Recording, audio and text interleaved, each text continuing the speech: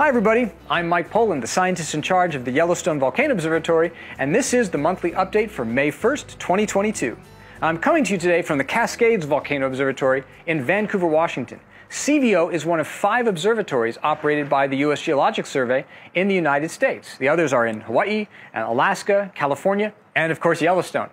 Now, unlike the other 4, Yellowstone is a virtual volcano observatory. It exists only online.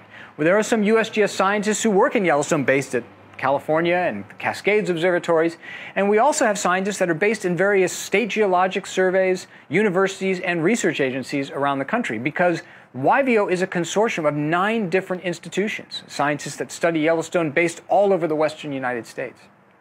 Because we're a virtual observatory, all of the information, all of our work happens online. So you can actually go to the YVO webpage and look at any kind of monitoring data that are collected, whether it's seismic data or ground deformation data, whether the ground is going up or down, even geyser activity.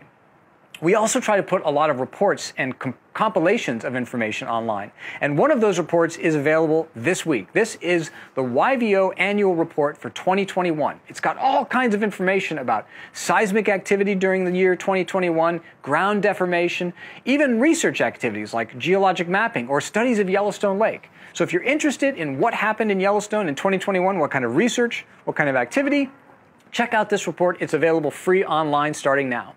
All right, now let's talk about what happened in Yellowstone during the month of April 2022. The University of Utah Seismograph Stations, which is responsible for the operation and maintenance of the Yellowstone Seismic Network, located 141 earthquakes in the Yellowstone region during the month of April. This is pretty typical for the Yellowstone area. The largest earthquake of the month was a magnitude 2.5 earthquake that occurred north of West Yellowstone on April 30th. Now, included in these 141 earthquakes were 3 small swarms. In the middle of April, there were 24 earthquakes that occurred to the north of West Yellowstone. Also in mid-April, another 20 earthquakes occurred in this little cluster here to the north-northeast of West Yellowstone. And finally, in early April, a small cluster of 14 earthquakes occurred to the south of West Thumb and Lewis Lake area in the south part of Yellowstone National Park.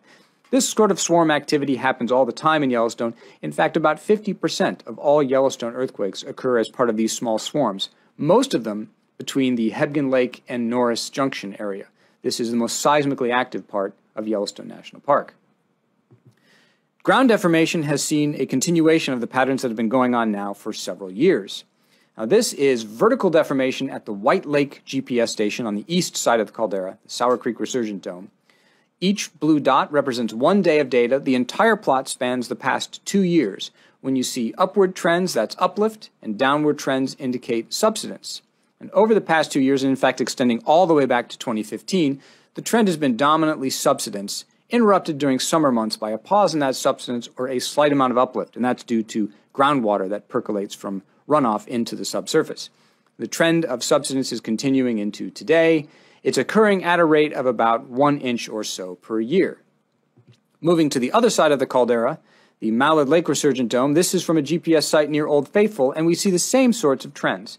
Now, the signal gets much, much better here in September of 2020 when some of the trees around the site were removed. There was a fire nearby, and some of the trees were removed to reduce the fuel load in the area. You can see this overall subsidence interrupted during summer months by a pause or a slight amount of uplift, and then subsidence again. Now, this period in December of 2020 shows a small deviation from that, and that's because snow covered the antenna during a particularly intense winter storm.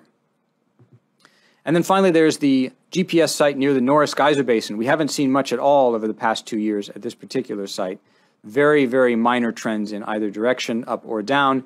Then there's this large deviation again here in December of 2021, again due to snow covering the antenna. So not a whole lot of deformation in the immediate vicinity of Norris Geyser Basin. And finally, turning to Steamboat Geyser, everybody's favorite geyser, tallest geyser in the world, we went a month without an eruption, a major eruption at Steamboat. This is the temperature record in the Steamboat outflow channel. All of these rises and falls are the daily temperature variations.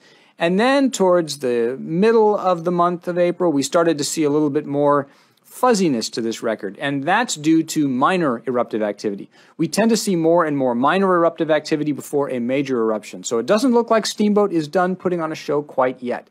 Hopefully this minor activity will culminate in a major eruption at some point during the month of May, and we'll hopefully see even more major eruptions during the summer months. It's a spectacular sight, so hopefully Steamboat's not done just yet. Well, that does it for the May 1st, 2022 monthly report. Now remember, if you have any questions at all, you can feel free to email us at yvowebteam, that's all one word, at usgs.gov. Now next month, we're going to be coming to you from Yellowstone National Park itself. All of the scientists that work as part of the Yellowstone Volcano Observatory are going to be getting together in our first in-person meeting in 4 years. So next month we'll be reporting from Yellowstone, talking about activity there and introducing you to some of the scientists that work as part of YVO. So until then, stay safe, stay healthy. We'll see you again real soon. Bye-bye.